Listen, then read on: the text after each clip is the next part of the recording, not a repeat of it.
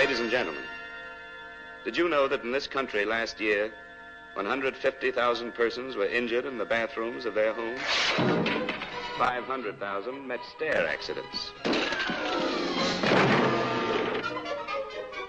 1 million persons did such things as look for gas leaks the wrong way. And another 2 million found their own ways to get hurt. Of course, you don't have to be careless to meet mishap. A blizzard might come to your town, such as this one. Or you might go south for the winter and run into this. You don't know the odds against you, but certain men do. The insurance actuaries who meet daily to compute those odds and figure how much to charge you for protection. Gentlemen, this morning I am pleased to report that the revised rate tables formulated by our Mr. Haskins for the Alaska area have reduced the company's loss ratio to 0.02%. I'm now advised by Mr. Haskins that new rate computations will be required for areas in China. Mr. Haskins. Current climatic conditions in the Himalaya Mountains forecast an unusually heavy snowfall this winter. My calculations indicate that after the spring thaws, the Yellow River will be in flood stage between latitude 29 to 31 degrees north and longitude 103 to 108 degrees east. I therefore recommend that the rates on all risks in this area be increased 7.8%. Thank you, Mr. Haskins. Gentlemen, 8:55. Oh, Haskins. Yes, sir. In view of the good work you've been doing, I have a little something for you. I'm sure it'll come as a surprise. Yeah. Your assistant, sir. Yes, my boy. And to make this possible, for the first time in 40 years, Mr. Mapleton, our president, has waived our seniority rules. Mr. Bixby, I don't know what to say. Thank you, sir. Not at all, my boy. It's gratifying to see a Harvard man getting places. I guess we both owe what we are to Harvard. Oh, definitely, sir, and thank you again. Good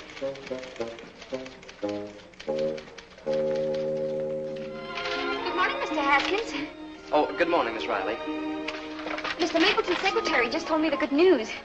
Congratulations. Well, thank you, Miss Riley. Would you please bring in my personal file?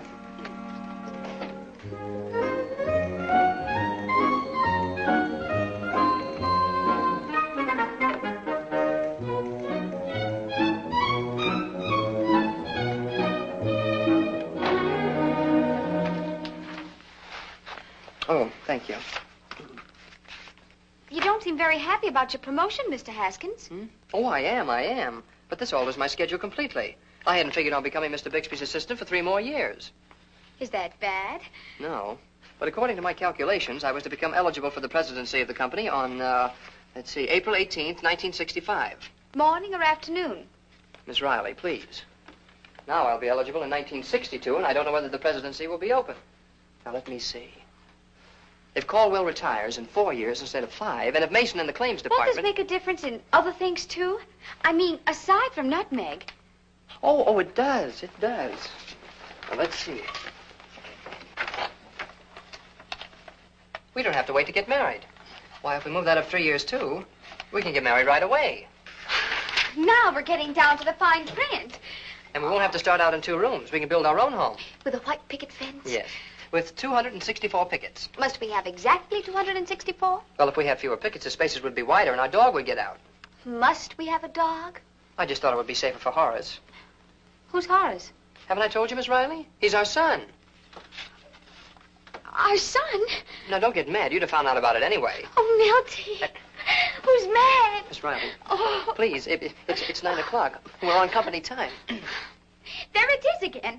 The eternal triangle. You, me, and company time. Haven't you ever given in to an impulse? Yes, once. It was at a Yale-Princeton game. I stood up and cheered for Harvard. That's it, Milty. Get impulsive. Mr. Mapleton, I was coming to your office, sir, to thank you. We'll discuss that later, Haskins. Bixby? Haskins, you computed the new supplementary rate tables, didn't you? Why, yes, sir. And are your figures available? They're right here. Would you mind glancing through them again, Mr. Haskins? Why, no, not at all.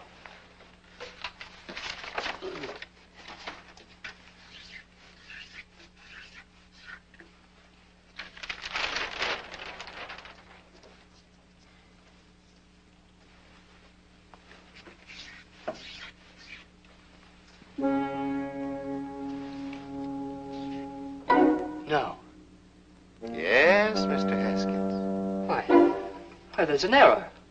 Is there, Mr. Haskins? I believe I've misplaced a decimal point. You believe you misplaced it? I have misplaced it, sir. I'm disappointed in you, Haskins. Do you realize nutmeg salesmen all over the world are selling policies at a loss to the company because of your inaccurate figures? This is a black mark against our department. On our actuarial exactitude rest the very foundations of nutmeg. I can't understand how I could have made a mistake.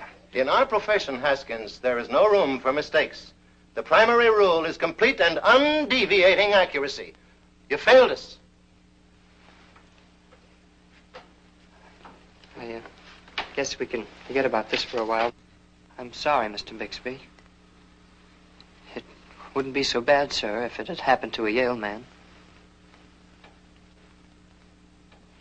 Milton. Please don't take it so hard, Milton. Why, lots of men make mistakes. And this was such a little one. Just a decimal point. But I've never made a mistake. Oh, Mr. Haskins. Riley, notify all branch officers to recall all policies computed from the supplementary section of the new rate book. But Mr. Haskins just walked out. Oh, he's acting strangely. I'd better go after him. There's no time. Those figures have gone out to 1,300 agencies. Get on the telephone. Oh, but he might do something drastic. Why, he might even kill himself. That's what I've always liked about Haskins. Conscientious.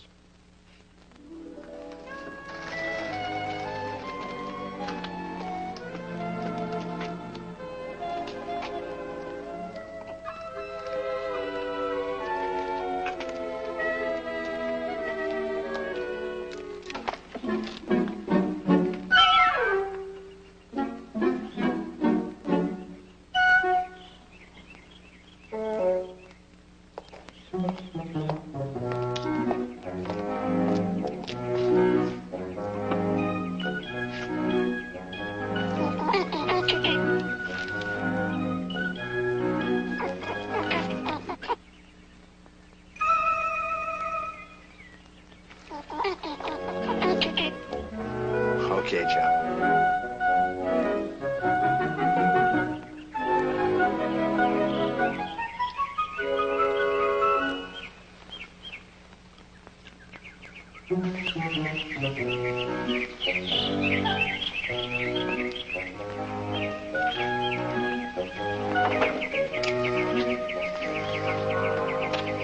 Stealing parked property, huh? Now, ain't that silly? What would I do with a hot park bench? Then leave it where it belongs. Look, didn't anybody ever tell you about the birds and the trees?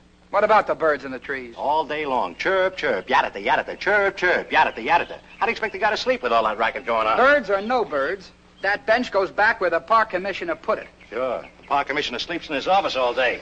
What does he care what happens to the people of Hartford? You don't look like people of Hartford to me. You're a suspicious character. Now beat it before I run you in. Okay. But you just wait till the next policeman's ball. Yeah? What about it? I won't dance with you.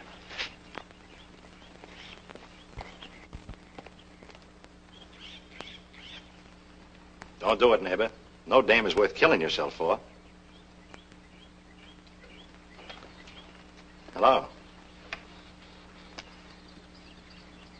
Hello? I apologize, neighbor. You're not on the verge of suicide. You're already dead.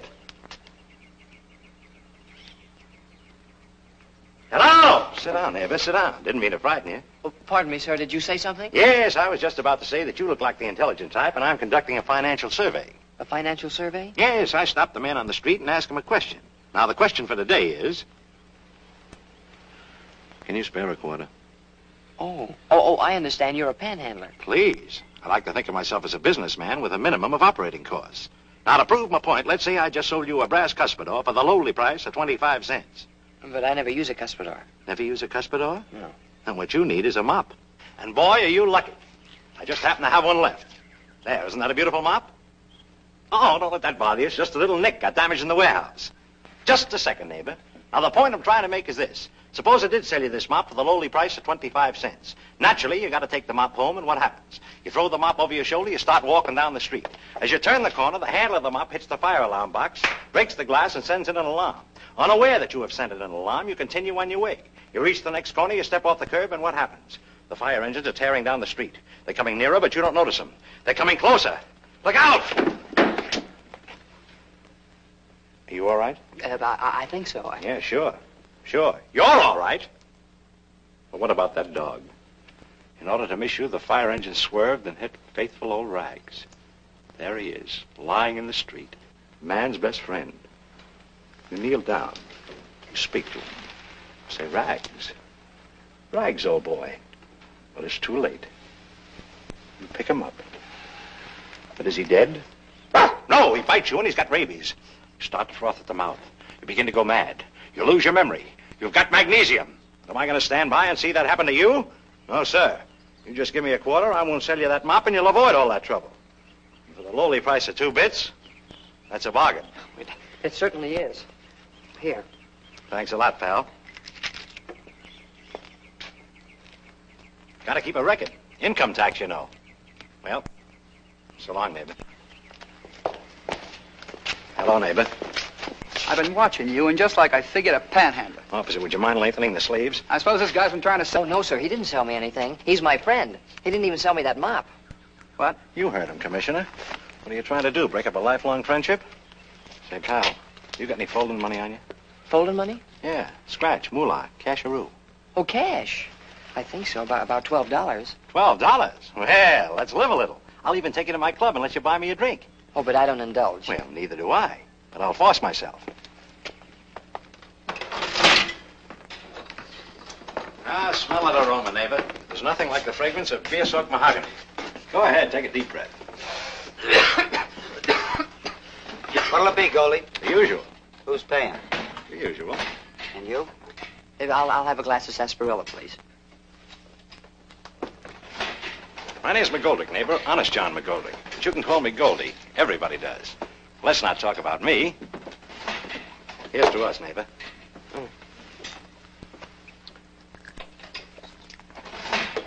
Sit down. Make yourself at home. Oh, thank you. Now then, what's your racket? My what? Your racket, your grind, your bacon exchange. What do you do for a living? Oh, I'm an actuary. Once again? Well, until this morning, I was employed at the Nutmeg Insurance Company. I helped compile the figures which determine the current rates for the various categories of insurance protection. Ah? Well, let me put it this way, Mr. McGoldrick. By actuarial science, we determine, for example, the life expectancy of the average man. Wait a minute. You mean to tell me you insurance guys can tell me how long I'm going to live? Well, not exactly, but we can tell you just how long you may expect to live. You know, friend, you're wasting your time. You'd be a killer in a concession calling people's numbers. Why, it beats that fortune-telling pitch or ragged. We could work up a swell routine. I don't believe I understand. Well, I'm with a carny. What? A carnival called Acres of Fun. Well, what's your occupation at this corny? It ain't corny, it's carny. I'm a Gimola man. I wish you'd be just a little more explicit. I run a gimmick. I'm what you might call an agent on the Wheel of Fortune. It's like that slot machine, only with Cupid dolls. This thing's a fake. I put in 24 nickels and I still can't get Mechanali baby. Broke. You know, it's too bad he discontinued. Never feel sorry for suckers. Oh, but I still think it's a shame. If he'd put in one more nickel, he would have received the entire contents of the machine. Yes, The jackpot? How do you know? Well, simple problem in arithmetical progressions. Any machine whose operation is governed by mathematics can be anticipated. Yeah? While we've been here, the machine has returned 2 nickels on the 6th play and 4 nickels on the 13th play, indicating that on the second winning play, a combination had been reached equal to the square root of 322 million raised to the 11th power. What kind of a hocus-pocus gadget is that? Oh, this is a slide rule, a mechanical device used for making mathematical estimations. You mean to say with that gimmick you can figure out what goes with that one-armed bandit? Oh, no, I figured that out in my head. I merely use this to check the accuracy of my computations. You know, I've been observing the player casually, and if my calculations are correct, one more play should produce the John pot. It's jackpot, and let's just casually go over and casually produce it. Well, I don't approve of this type of investment, but if it will prove a point, very well.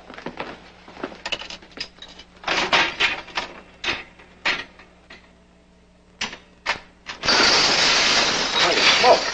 It's the John pot, jackpot. This guy's haunted. He can even figure out slot machines. Neighbor, you just got to get into the carny business. With your knowledge of numbers at my wheel, we clean up a fortune. What do you say, partner? Partner? Yeah, I'm cutting you in 50-50. Here's your nickel back. Thank you. Well, might as well make this a day to remember. Say, you got that nickel handy, chum? I don't want to unbalance my budget. Thanks. Now, what do you say, neighbor? You with it? With it? Yeah, that's carnival talk. You know, if you follow the sawdust, work for a circus or carnival, you're with it. That's rather a drastic decision. Well, a little more of that sarsaparilla might help you make up your mind. Well, Professor, make it a return engagement. You ought to get with it, neighbor. You'd be a natural. You'd bill you as the mathematical marvel. Well, I don't know. You don't seem very happy with that insurance racket. Oh, I was very happy until this morning, Mr. McGoldrick. I misplaced a decimal point. You sure somebody didn't steal it? No. I made a mistake, and now I'm a failure. I failed everyone. Myself, my company, my girl, everything. All on account of one mistake? There's no actuarial work. I just have to start at the bottom of something else. And you came to the right guy, neighbor. You can't start any lower than you can with me. Well, down the hatch.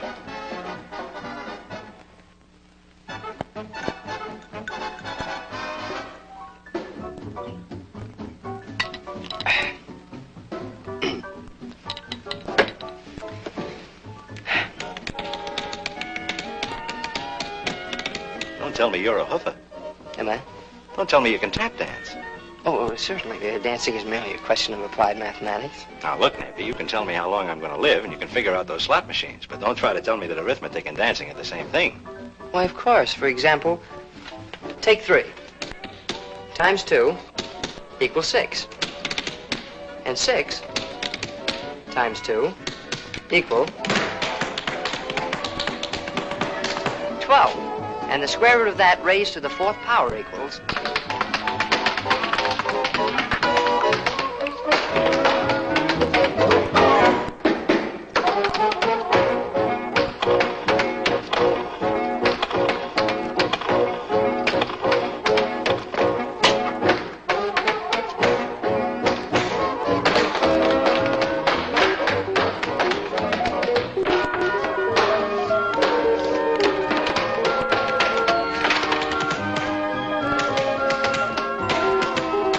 calculus. Pretty slick, neighbor, but get a load of this arithmetic. Maestro, make it soft so you can hear my legs break.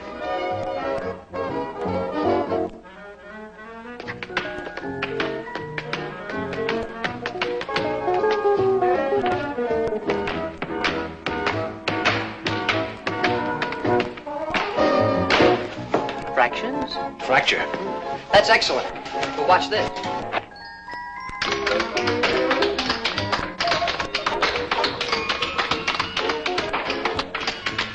Dig this, boys.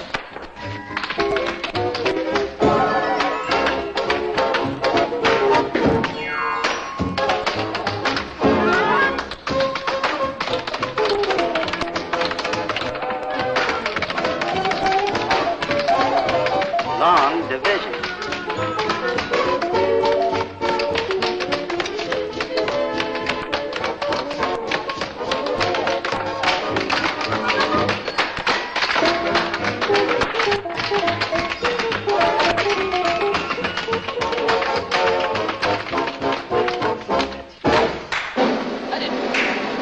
Ready? Up, high! Steady. Oh, yep.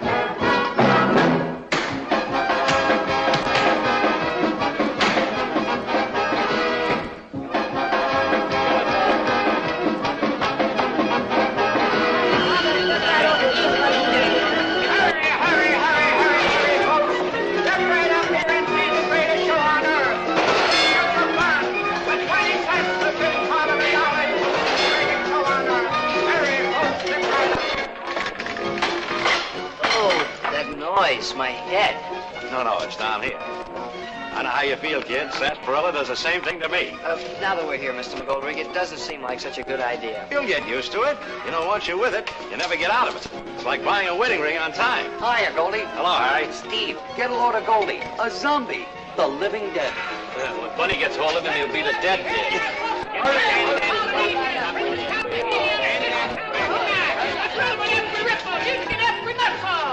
I may not be able to adjust myself to all this. Oh, sure you can. A guy like you ain't limited.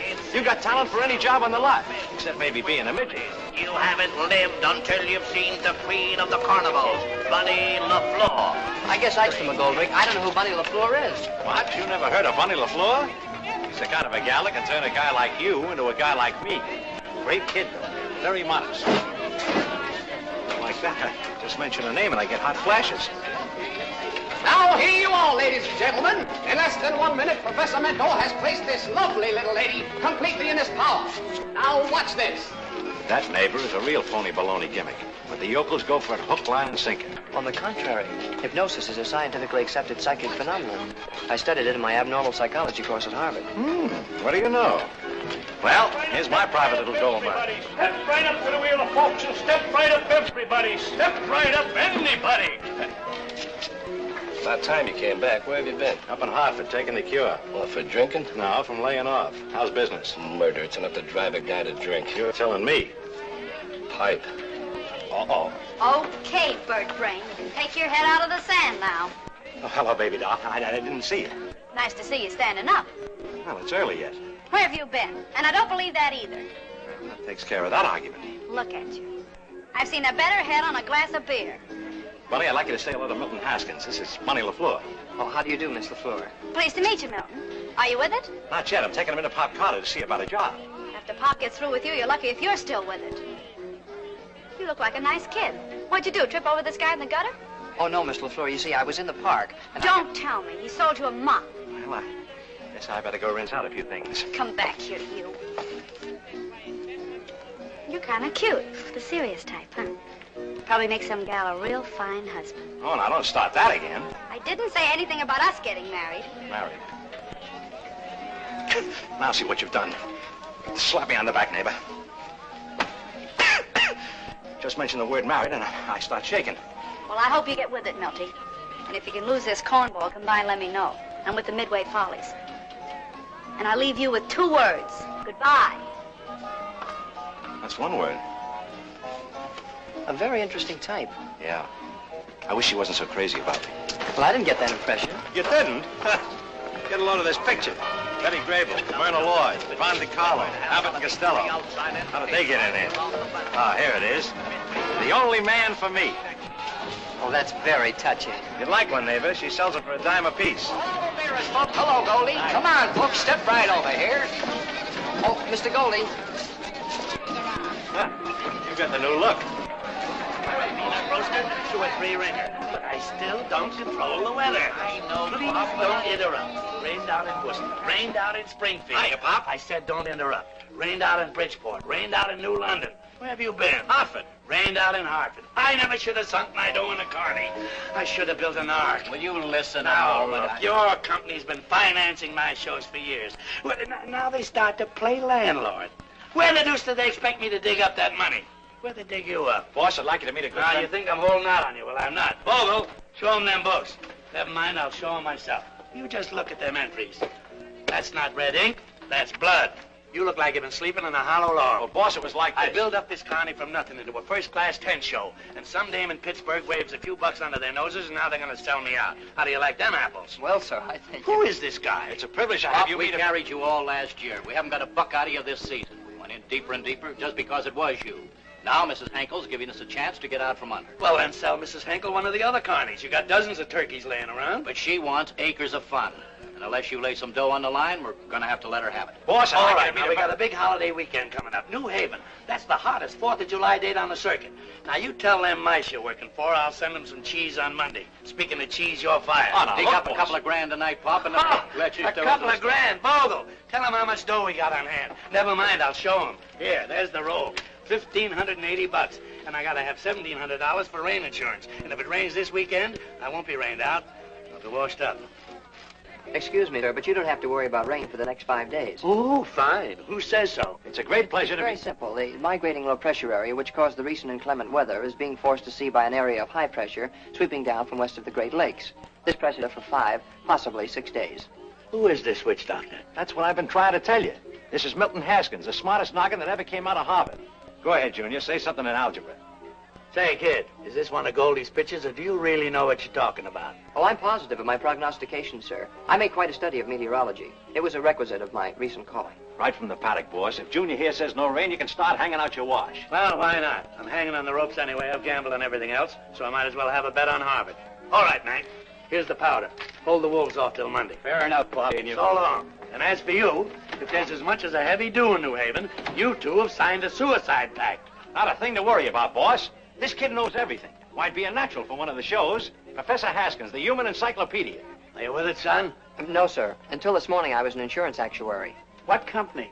Nutmeg. Mr. Carter, right now we can't afford to add a well-fed flea to the flea circus. We're carrying enough deadwood as it is. Listen, Bogle, this kid may not be any elephant boy, but he can handle any job on the lot. How about letting him shill my wheel? I don't know. Get a load of that kisser. There's a natural-born shill if I ever seen one. Son, do you think you could shill a wheel? Sure you can, can't you? Except for one thing, Mr. Goldie. What is a shill? Oh, what a sense of humor. Just what a good shill needs, eh, Pop? What's a shill? Come on, we better get going. All the bearers, folks. Just over it. It was a tough fight, kid, but we made it. You're following the sawdust. Well, that's splendid, but what am I supposed to do? You're a shill. They come on for the rustics. You make like a gilly. Any questions? Yes, what am I supposed to do? How do you like that? They learn them everything at Harvard except English. Hurry. You'll see 30 gorgeous, beautiful girls and everyone a perfect picture. Now, friends, I want you to meet Sally. But that's a very pretty girl. Sally? She's the kind of a girl you like to take home to mother. On a night when you know your mother ain't home. Poison. You walk over to my wheel. Come over in a few minutes and make like a stranger. See that terrifying, sensational gorilla ballet. Ladies and gentlemen, Beauty and the Beast.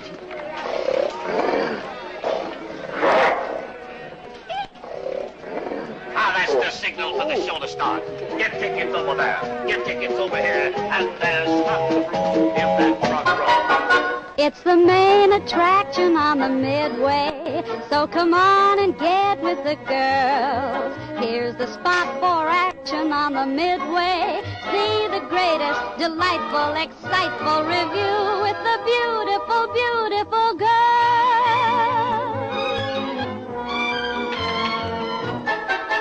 Every doll in the Follies has a daring bit of devil in her eyes. When she throws a curve in your direction, you can feel your temperature rise. Every doll in the Follies has a lot of what it takes to get along. You'll go out with a grin, so you better come in. Get with it and you can't go wrong. You saw the big parade, you heard the carny tunes, you had your lemonade, you bought your big balloon. Are you getting with it, neighbor? Are you getting with it, friend? You rode the Ferris wheel and then the scooter ride. You had your fortune told and now you're starry-eyed. Now you're getting with it, neighbor. Now you're getting with it, friend. Popcorn and lots of cotton candy are much too good to resist. Hot dog, you're feeling fine and dandy, but here's a treat that you've missed. Every doll in the Follies wants to see you sitting in the second row. Let your eyes be your guide, it's fair and warmer inside. Are you with it? Are you with it? If you are, then come on, let's go.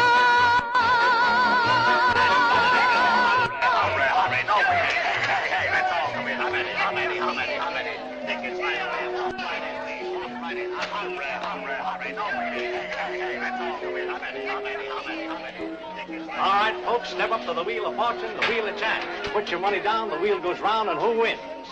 I do. But you have a lot of fun. Well, hello, Bud. Out for a good time, eh? Well, you came to the right place. Now, what did you say your name was? Well, Mr. Goldie, you know what my name is. Ixnay. You don't know me, and I don't know you. Just keep picking numbers. I'll give you your dough back later. All right, you look like a bright young fella. I'll tell you what I'm going to do. To start things off, I'm going to let you pick 2 numbers for the price of 1. But I only need 1. He only needs 1. Okay, pick 1. First, turn the wheel.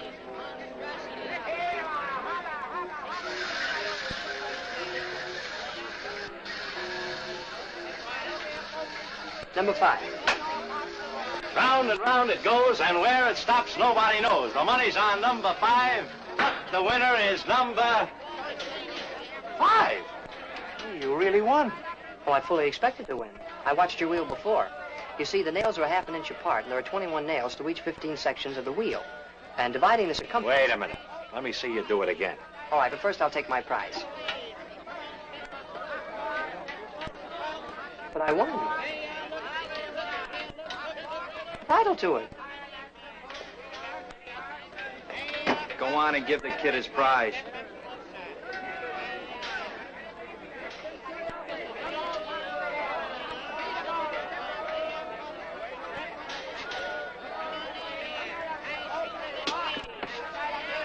Here you are, son. You want it fair and square, and you're entitled to it.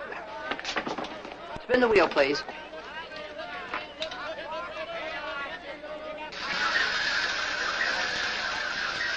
Number 7.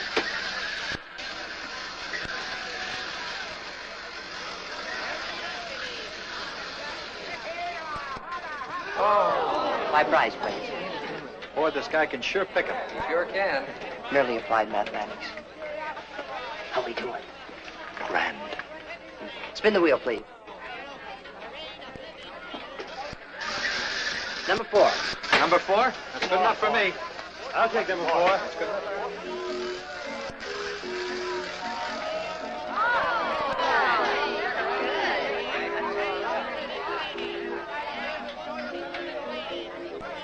Sorry, folks, I'm all out.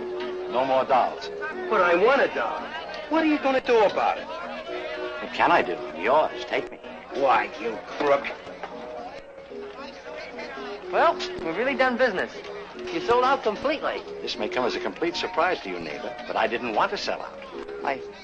I wasn't supposed to win? The words are 1 syllable, neighbor. No. Oh.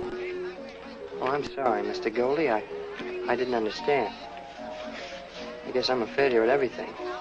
There's 2 careers I've ruined in one day. Hey, wait a minute, Junior. You ain't ruined yet. Everybody makes mistakes in this racket. You just have to find a job where education ain't no handicap. Well, might as well close up shop. Come on, give me a hand, will you, neighbor? Popcorn, peanuts, cracker jack, and chewing gum here. Popcorn, Goldie. Goldie. Hi, Goldie, old pal, old kid. What's he celebrating this time? Another birthday. Well, the birthdays he's been celebrating lately must be 2,000 years old. That's for me. I'm gonna have a candle with 2,000 cakes on it. Oh, brother.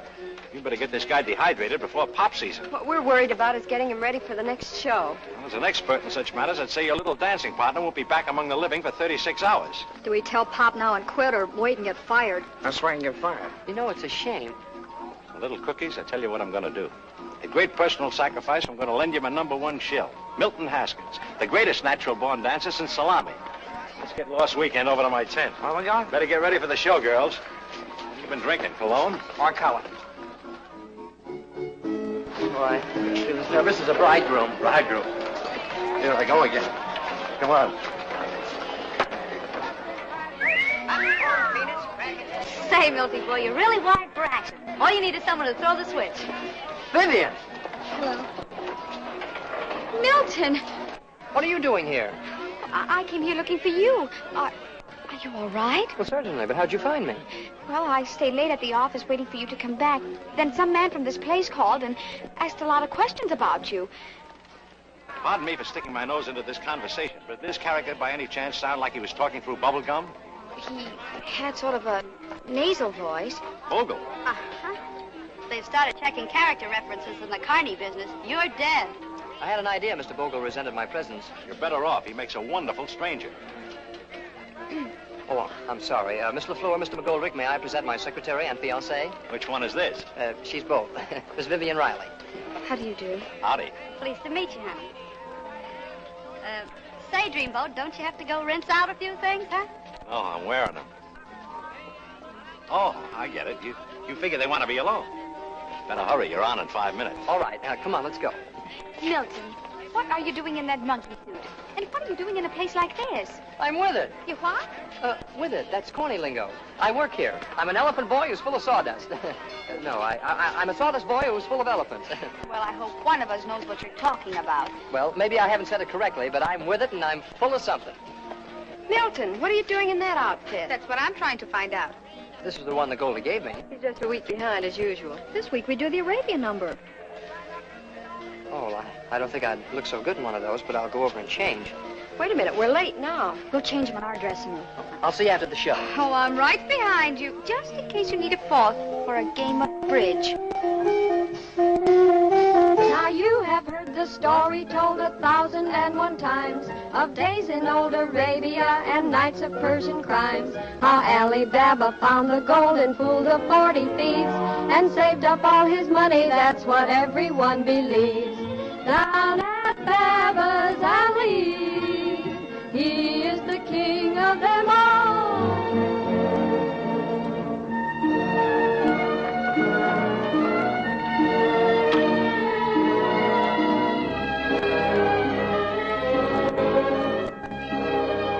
Oh, Baba, Baba, baby, I'm weak when you're away.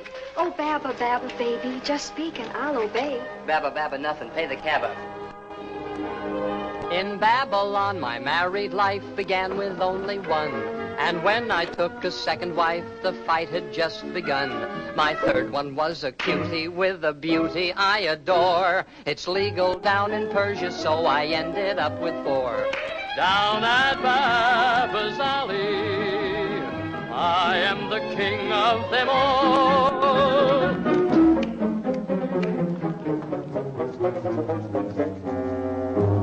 I got a package sent to me without a postage stamp. What he thought was a coffee pot was just Aladdin's lamp. He whispered all the magic words and gave the lamp a rub. And there I was, the owner of the Baba's Alley Club. Down at Baba's Alley, I am the king of them all.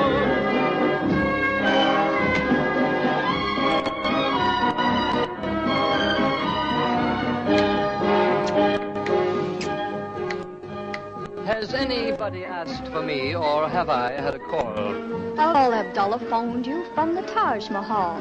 And Pepe's waiting for the stuff and needs it bad, I fear. If Pepe Olamoco wants his cocoa, he comes here. Down at Baba's Alley, I am the king of them all.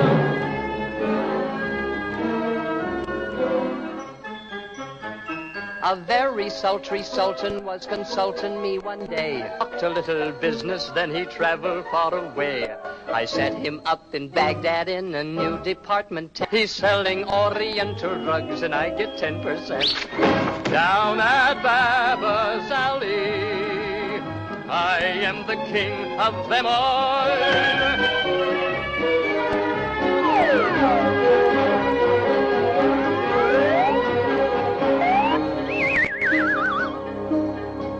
We're known for our variety beyond the River Nile. We cater to society in any shape or style. It's home for all the sheiks who seek a place to hang their hats. We even have a place in back for all the alley cats. Down at Baba's Alley, I am the king of them all.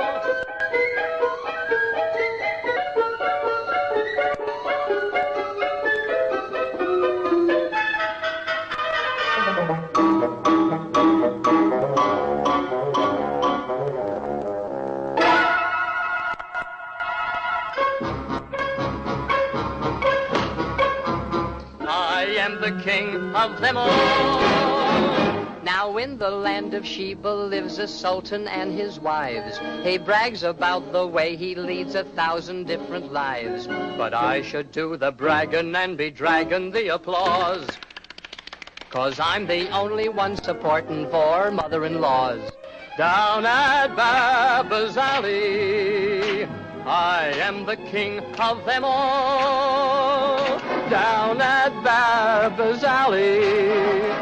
I was the king of them all.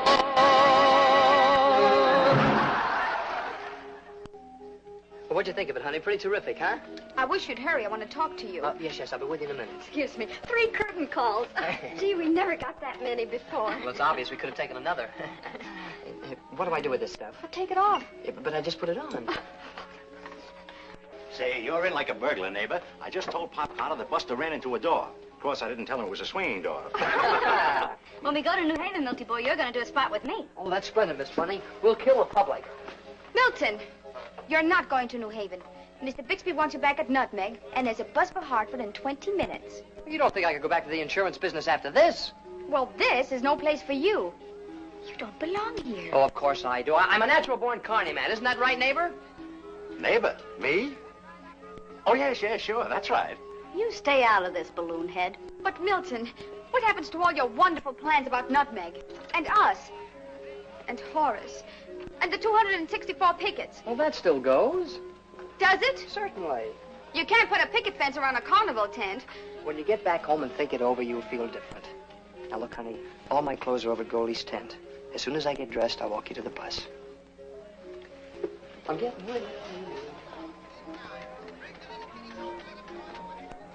Please tell Mr. Haskins I decided not to wait. Good idea, sister. I'll take you to the bus. You'll need someone to carry the mop. What mop? Well, you see, no, you don't. I'll take her. Come with me, honey, while I change. You and I are going to have a little talk. Thanks. I'd appreciate talking to someone. Come on. Get lost. Nice going, kid. Oh, thanks, Jack. Hey, Milton. Well, I handled that crisis for you. The menace decided not to wait. Oh, she must be madder than I thought. I better get dressed and go after her. Hey, unlax, Junior. With women, you don't show them you're anxious. Let her wait a couple of days and you're the man of the hour. Go after her now, time marches on. You don't know Vivian. No, but I know women. Really isn't sore at you. That's just a come on so you'll quit the carnival. Listen, brother, all women are two-faced. And with those two faces, they got two heads. And believe me, those two heads are always together in a conspiracy against us. Brother, I know. Goldie. Boy, he must have been seeing plenty of snakes. Well, that kind of snake doesn't bite. Looks like he's been slugged. You all right, neighbor? Yeah. What happened? Someone was going through the suitcase. I tried to stop him and he jumped me. I'll be all right. Okay. Say, sure you ain't by any chance carrying the crown jewels in there? No. Only a few dollars in case of emergency. That's funny. In plain sight, it hasn't been touched. In that case, I don't have to dig up an alibi. Well, it must have been a mistake. Goldie. Where'd that come from?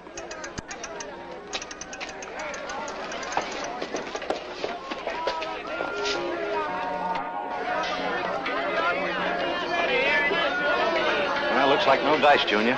Even with mathematics, we won't find that guy in this crowd. Not unless you're carrying a concealed bloodhound. I don't get it. Why would anybody want to rub us out? Well, not us, Goldie. Me. Me. He only searched my suitcase. Yeah, you're right.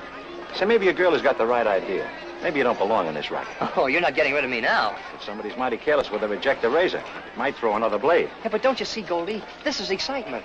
All my life, nothing ever happened to me. At Nutmeg, a leaky fountain pen was a big event. Only this morning, the world came to an end because I misplaced a decimal point. But now somebody's after me. Maybe he wants to kill me. That's living. Some living. From actuary to obituary in one day. Hello? Hello?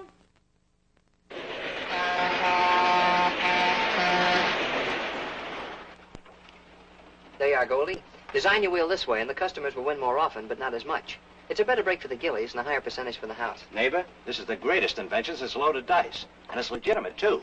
I'm going to try it out on Buddy before I show it to the old man.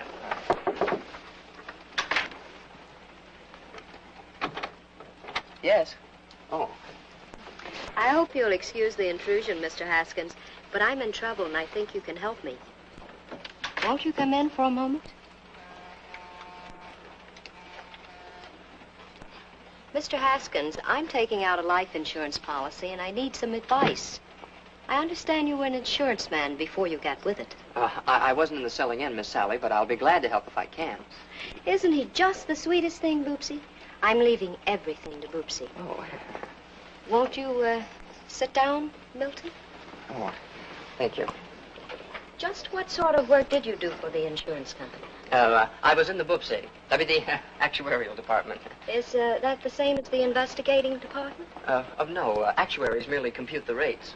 How simply devastating. Oh, not really. We use proven facts to compile statistics reflecting the economic structure of the entire world. Do you follow me? No, but you're dragging me along. Tell me more. Come in. Baby doll, I want... Miss Riley, I thought you took the bus. I invited her along for the weekend. Any objections? In the tone of that voice, my little doll face has been sticking her pretty nose into somebody else's business again, hasn't she? It's Milton, Mr. McGoldrick. Ever since his slide rule double-crossed him, he hasn't been the same. I don't think he knows what he's doing. That's a Dane for you. For the first time in his life, a guy does what he really wants to do, and you think he's nuts. Milton Haskins is no more off his noggin than I am. Huh. That's what's worrying her. He might snap out of it in a day or two. I think I better be around to gather up the pieces. Fine. You jump out of a dark closet and yell surprise, or do we let him know you're here? Oh, we were just going down to tell him. Chin. Well, what's keeping us? Let's go. And for still another example of actuarial work, let us take the demographic equinox. If the world birth rate continues its present decline, by 1960, deaths will outnumber births by 17 millions. And I think it's up to the younger generation, such as you and me, to do something about it. Well, that's a new approach. I beg your pardon? Skip it. Well, I guess I found out everything I wanted to know. But we haven't even discussed your policy. What amount did you have in mind? Oh, I'd say $10,000. 10,000. That'll be very expensive. I'd suggest a more conservative figure, like 5,000. Say, neighbor. Well, with your experience, Milton, you should know. Yes. Looking at it from every angle, I'd say my figure is better than yours. I've heard of matching pennies, but never this. Oh, Milton must have stepped out. The trouble is, your figure's way out of proportion. Well, if you insist, Milton, I'll trim it down. Yes, I would advise. Wasn't that Milton's voice? No, that was me. I used to be a ventriloquist. Here, I'll show you. Are you down there? Yes, I'm down there. How do you feel? You see, you can hardly see my lips move. His eyes almost pop out of his head, but you can hardly see his lips move. Careful, Whoopsie, you almost fell off my lap. Oh, Boopsy was only trying to show you how... Did I ever show you my family album? Ah, yes, here it is. What a family. Good red-blooded American pioneers. Why, my ancestors go all the way back to Columbus. Except two of them. They only go back as far as Toledo. Yes.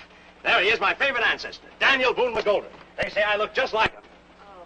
But you don't want to hear about my family? No, Boopsy, stop kissing me. Boopsy, stop kissing me. Well, I'm going to tell you about my family anyway. Daniel Boone McGoldrick. What an adventurous life he led. Indians to the left of him. Indians to the right of him. Indians in back of him. Indians in front of him. Ah, bang! Got him right in the middle of his teepee. Bang! There goes another pesky varmint. Bang! Psst. Tarnation, misfire that time. Must have got my powder wet. You know, Boopsy, you're kind of cute at that. Don't So stop, that's Milton. why he wants to Boopsy stay with the just carnival. loves to be He's in there playing post office with a Boopsy. Milton! Vivian, what are you doing? Vivian. You leave her alone, you two-timing little timetable, you. You men are all alike. What's this all about? Sensitive little things, women. In a situation like this, they're apt to be a wee bit narrow-minded. Well, Goldie, she didn't think that that Sally, that I... Oh, no, I gotta see Vivian. Hold it, Junior. This kind of thing I've had experience with. Nothing you can say is going to help. Just gotta wait till she cools off a while. But it was all perfectly innocent. We were talking about her dog. Sure. How could she even think such a thing about me? That's it. That's your angle. You're the injured party. You're sore because she had the nerve to suspect you when you're innocent. I am innocent. Now you got it. Just keep saying that and leave everything else to me. By the time I'm through, she'll come crawling back to you on her hands and knees to apologize. But suppose she doesn't. Oh, you don't know dames like I do. You gotta outsmart them. All you gotta do is let them think what you think they think you're thinking. Honey, you gotta make allowances for men. They're all alike. Take even an ordinary date. They ask if you'd like to have dinner. You say yes. They ask if you'd like a show. You say yes. They ask you if you'd like to dance. You say yes. Then they want to make with the love talk. You say no just once, and they get sore at you. I'm still getting off at the next stop. Oh, honey, you're smarter than that. You don't get the guy you want by running away. Well, I'm through throwing myself at that corny Casanova. But that's just the point, kid. From now on, you don't have to. You've got Milty Boy right where you want him. All you have to do is wait, and he'll come crawling to you on his hands and knees. Spend the rest of his life apologizing. And suppose he doesn't? You don't know men like I do. You gotta outsmart them. All you gotta do is figure out what a woman would do if she had no brains, and that's what a man does. Oh, but Bunny, Oh, honey, it's all settled. And just in case he's already crawling down here, I'll skip out for a little fresh air. You don't think that he's Now gonna... remember, play hard to get. What I wouldn't give to get Geronimo in a spot like this. Gee, Milton. Look at you. You're so crazy about the guy. You don't know whether you're coming or going. He's got you singing to him when he isn't here. He's got you talking to him when he isn't here. And the next thing you know, he'll be answering you when he isn't here. And when that happens...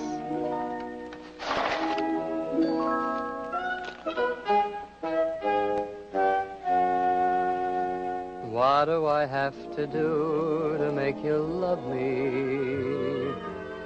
What do I have to do to make you fall?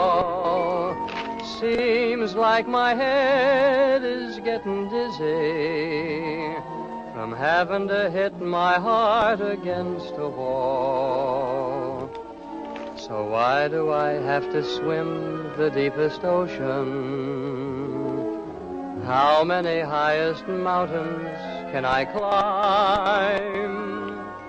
I'm running out of every doggone scheme to make my dream come true.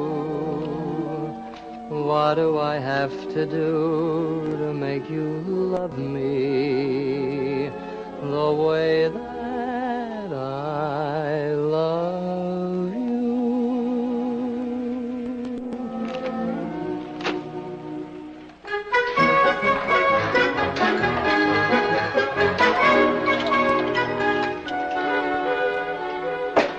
Neighbor, this wheel's going to revolutionize larceny. Everybody wins. And it only costs them twice as much to win what they wouldn't pay half as much to buy. Is that clear to you? Yes. I wish you'd explain it to me. Goldie Vivian's had enough time to cool off. I wonder why I haven't heard from her. How can you hear from her when I haven't had a chance to work on her? And how can I work on her when that stubborn bunny won't even let me in to see her? That's the trouble with females of the opposite sex. They're too opposite. He knows I'm here. He hasn't even tried to see me. He would if old Punch Drunk wasn't in there coaching him. You know, it could be Milton we're wrong about. It looks like he has a wild oat that suddenly sprouted. And it's the boopsy type he goes for. Kid, if that's what he goes for, that's what you gotta be. The thing for you to do is to get with it yourself. Me? In a carnival? Well, why not? You've got the merchandise. Just say the word and I'll rig up the showcase. When I was a little girl, I loved collecting things, simple, sentimental souvenirs. Now that I'm a grown-up girl, I still love simple things. Guess I haven't changed in all these years. When you bring me home that yacht, buy the house that goes with a lot. Don't let me know what I'm getting. Daddy, surprise me. When you're driving into town, bring the furs that go with the gown. Don't tell me I'm getting sable. Daddy, surprise me. I could suggest that you buy me the best, or baby may leave you flat. I could hint you get me the mint, but I'd never do a thing like that. When you want my eyes to shine, get the gold that goes with the mine. Don't tell me I'm worth $1 million. Daddy, surprise me. When we dine on caviar, buy the club that goes with the bar. Don't tell me who gets the business. Daddy, surprise. When you're at that racing course, buy the track that goes with the horse. Don't tell me I picked a winner. Daddy, surprise me. They say to give is the right way to live, and I will agree because I believe you're bound to receive just as long as think there's a Santa Claus. When you're in the mood to splash, buy the bank that goes with the cash. Don't let me lose any interest. Daddy, surprise me.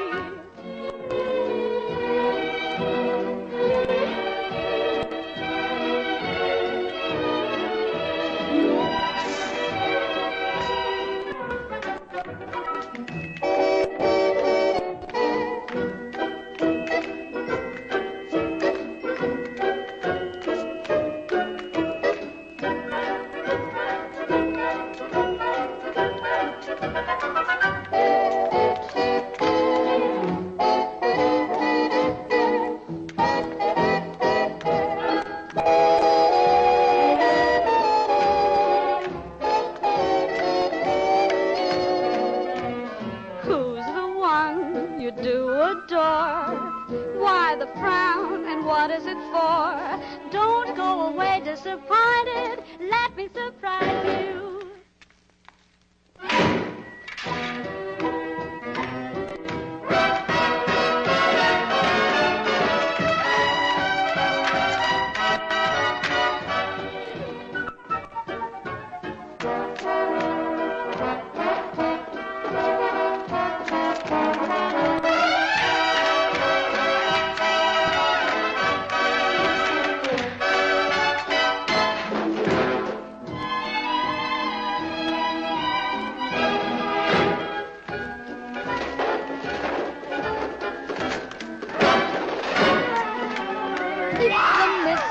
Wants a miss.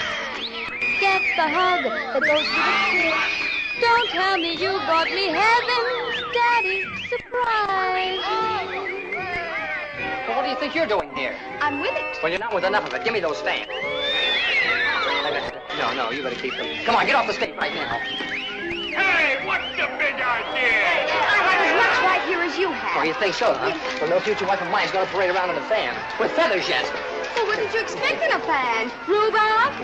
Yeah. Better lay off, Haskins. That's a rough crowd to start trouble. How do you like that? No fans! That's Rick, that's yours!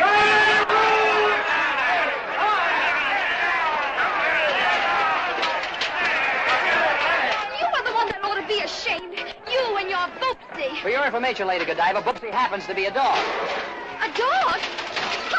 Bunny warned me that Gozy would dream up some fantastic explanation for you. I know what I heard. And I know what I did. Oh, so you admit it. Hey, Milton, come on, it's a hey roof.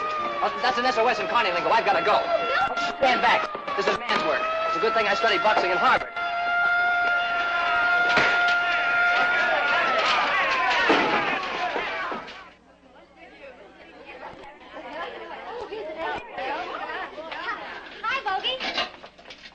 Whoop, whoop. Sally Duvall.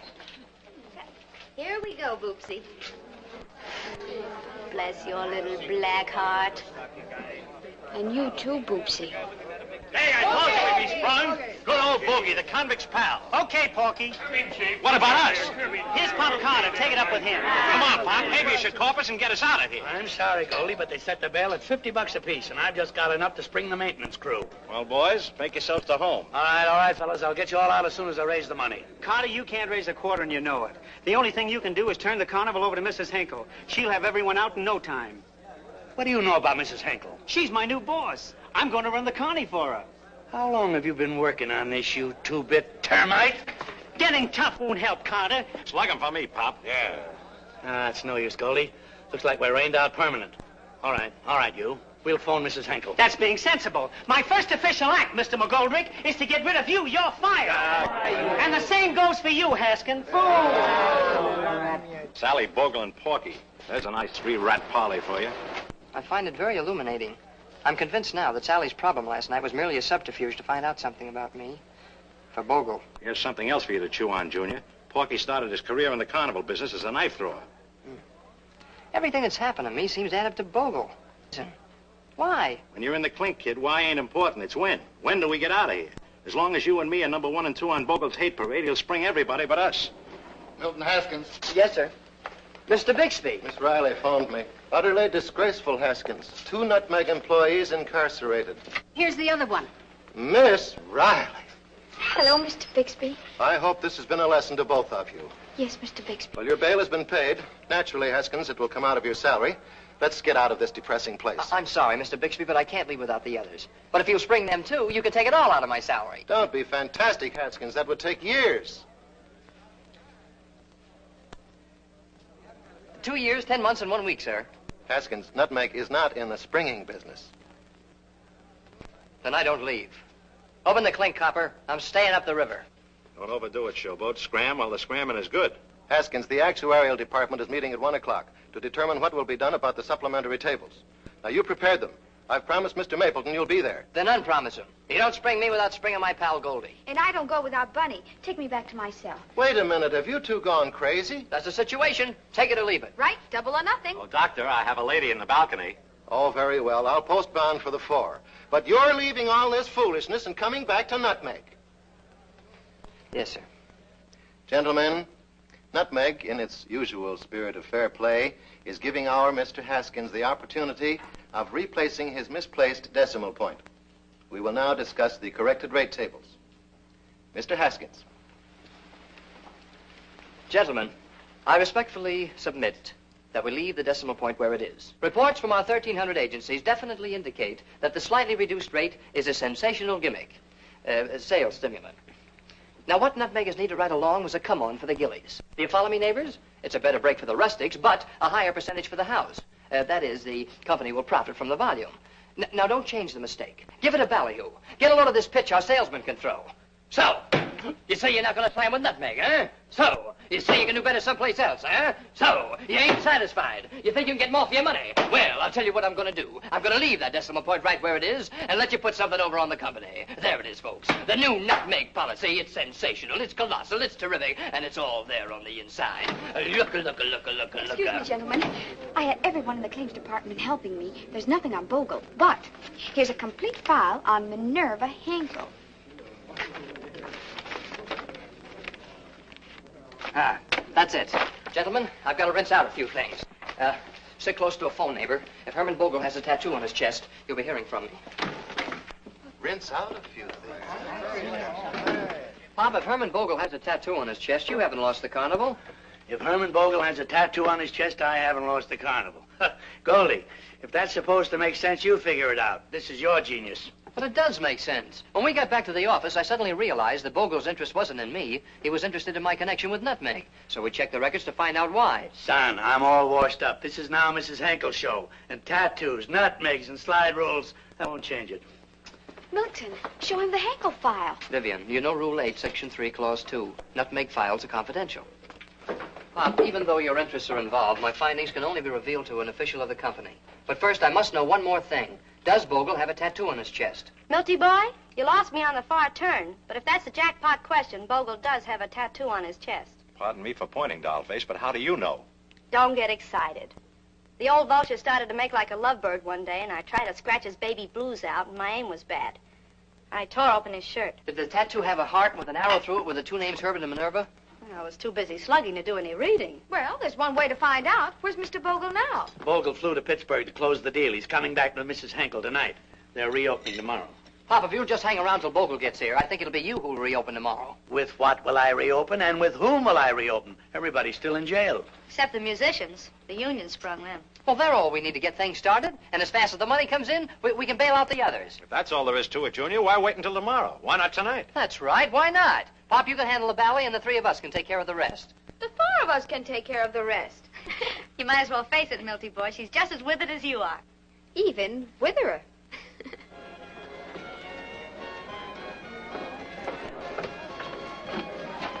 Throw knives at me. You can't even slice bread. Stop worrying. He's got an eye like an eagle. He used to be spitball champ in grammar school. Now, my friends, if you will all just step a little bit closer, you are about to witness one of the most daring, death-defying acts you have ever seen. This little lady is about to throw knives, razor-sharp knives, at her companion while being completely blindfolded. You didn't say anything about being blindfolded. What's the matter? You got water in your veins? I'm not going to wait around to find out. Get back there, you coward. What do you want to do, embarrass me? No, of course. Embarrass you. Now, ladies and gentlemen, you will observe that I am tying a knot. As a matter of fact, I am tying a double knot. There you are, little lady. Round and round you go. Careful now, careful. Ready? Hey, the other way, lady. Oh, there you are.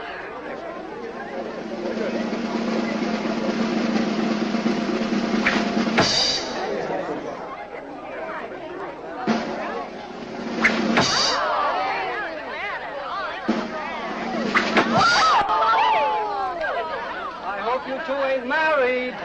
Married? Oh. All right, folks, this way, this way, this way, this way. Now, my friends, if you'll all just gather a little bit closer, at terrific expense, direct from the frozen steppes of Siberia, I present to you Count Boris. Ladies and gentlemen, Count Boris will now attempt one of the most difficult feats which has baffled all of the greatest scientists in the world. Splendid. Ladies and gentlemen, Count Boris.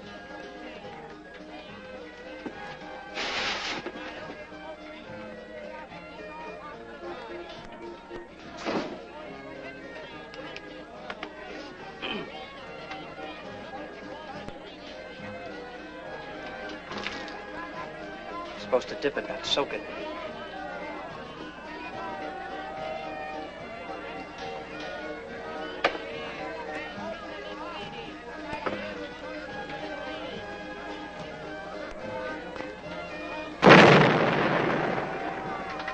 This way, this way, this way, ladies and gentlemen.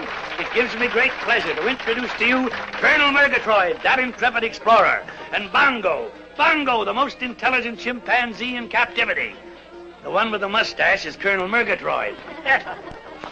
Thank you, Dr. Livingston.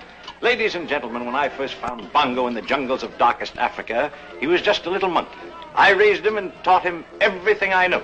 Today, eminent psychologists credit him with the intelligence of a 6-year-old child. Ladies and gentlemen, Bongo will now show you how he eats his breakfast every morning.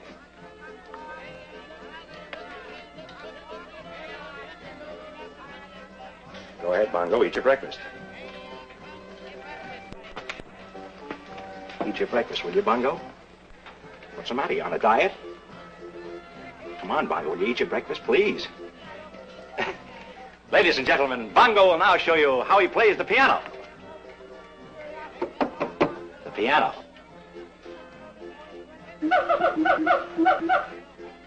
This be Mr. Hush?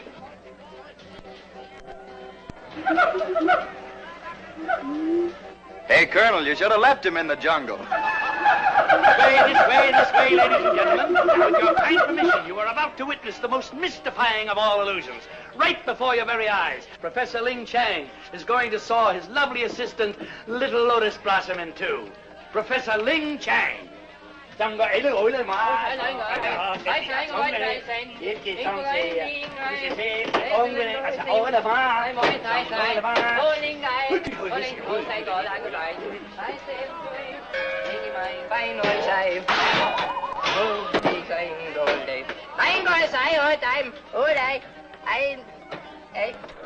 moment, please. I'm not too sure about this thing, but on the 7th downstroke of the saw, I should be through the wood. If anything goes wrong, let me know. Don't worry, I will. Just whisper, I'll hear you. The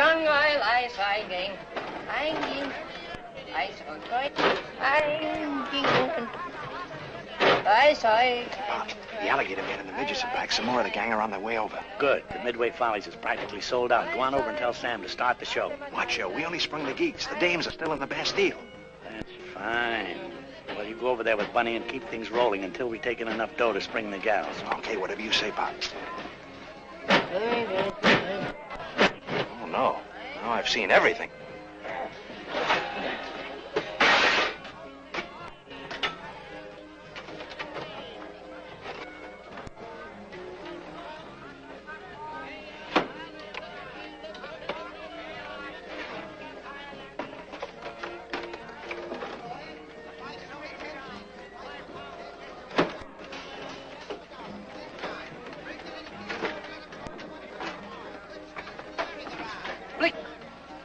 Wiggle your toes.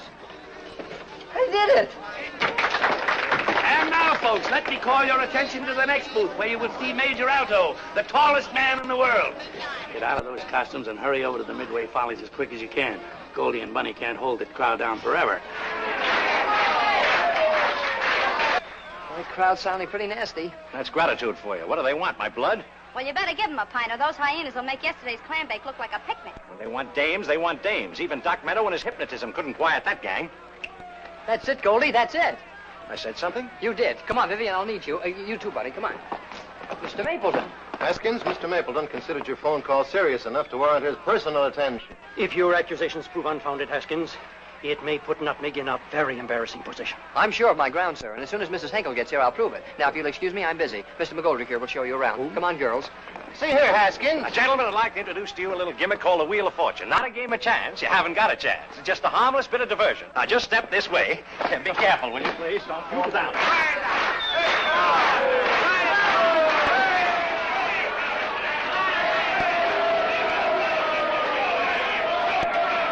Ladies and gentlemen, today we have something unique to offer you. A flight of fancy of your own making. You need only use your imagination, and you will see whatever you wish to see. I wish to see Dane. Bring him out. No sooner said than done. Now, give all your attention to the young lady on the swinging pendulum, and we can continue.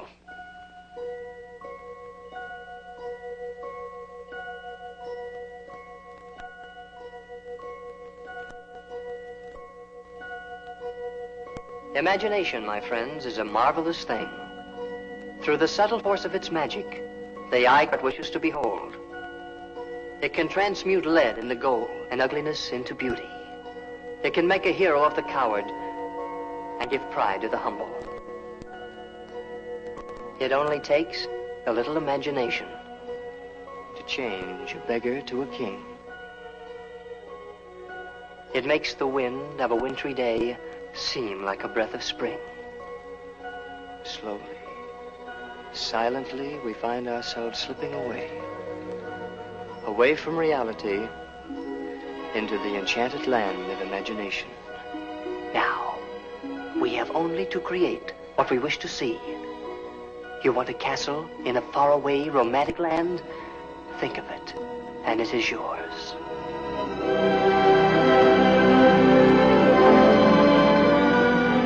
You want a beautiful princess?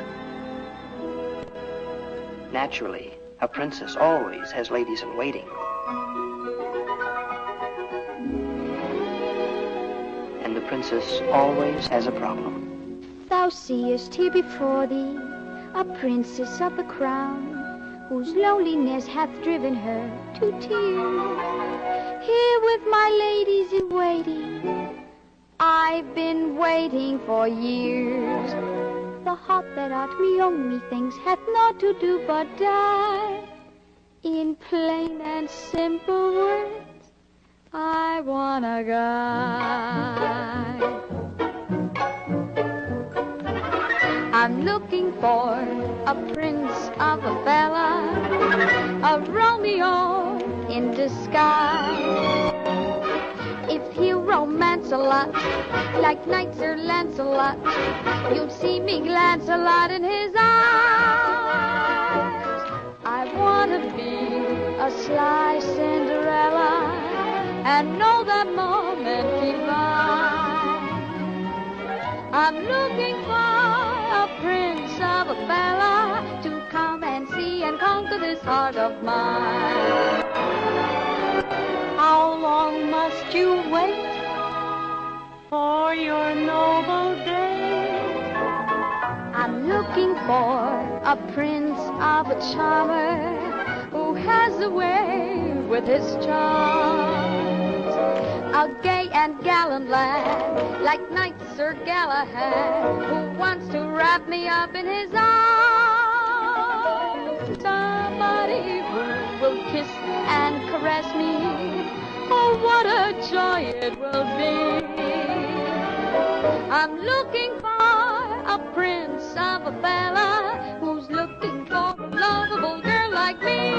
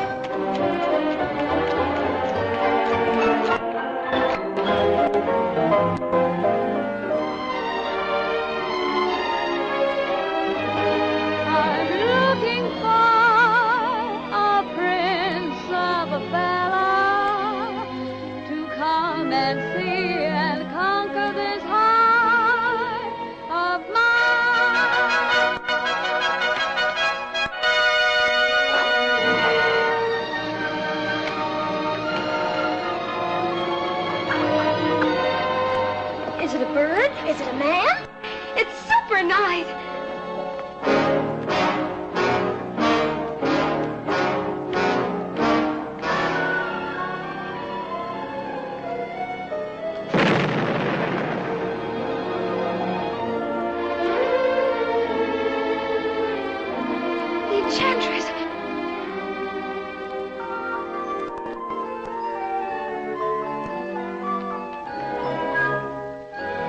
I'm looking for a pro lover to be my knight for a day, to fight a duel for me or be a fool for me and wanna do whatever I say. You're not the one I came to discover, though your enchanting is true.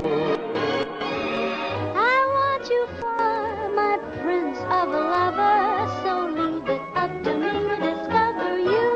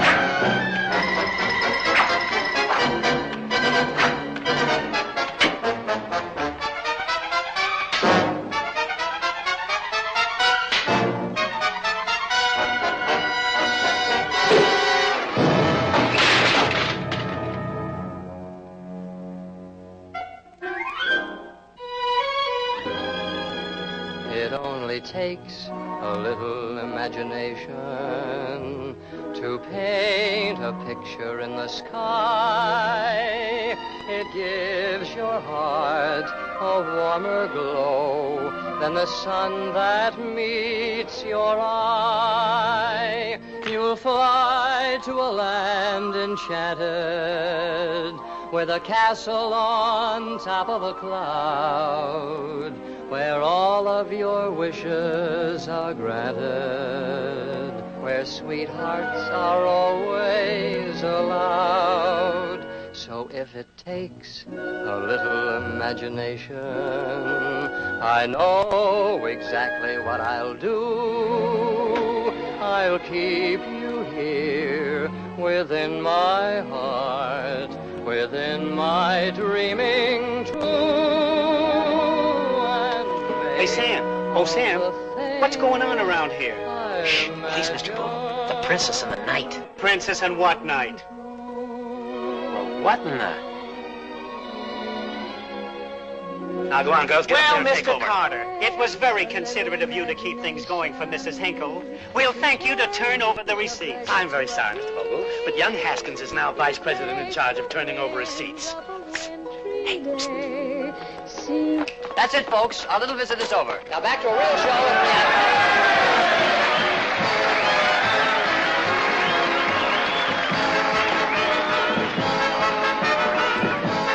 Mrs. Hinkle.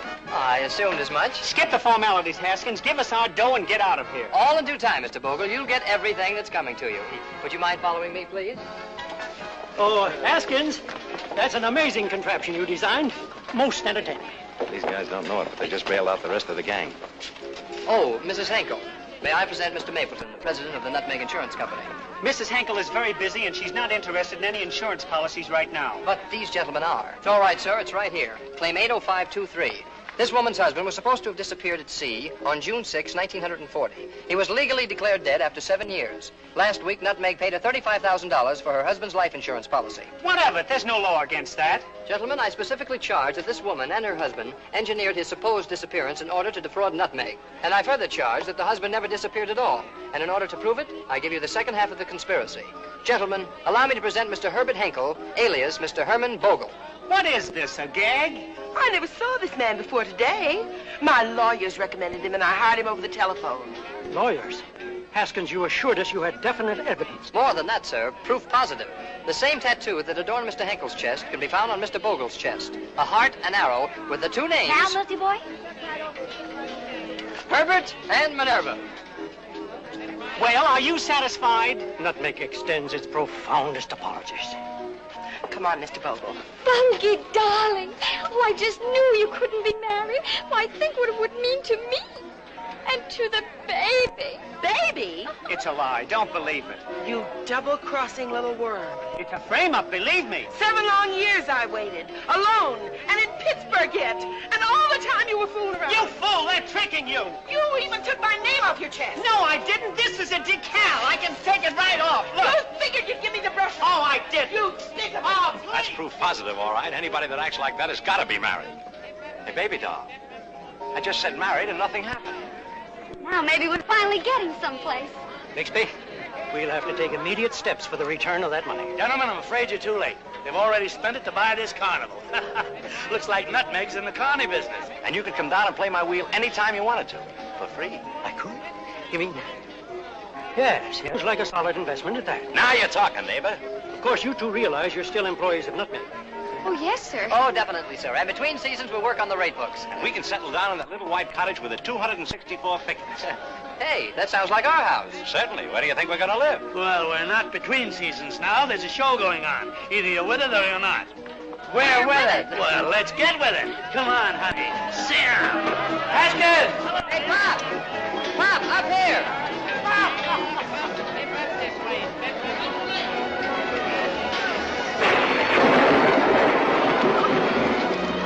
I thought you said it wouldn't rain for 3 more days. Well, I thought I figured it out right here.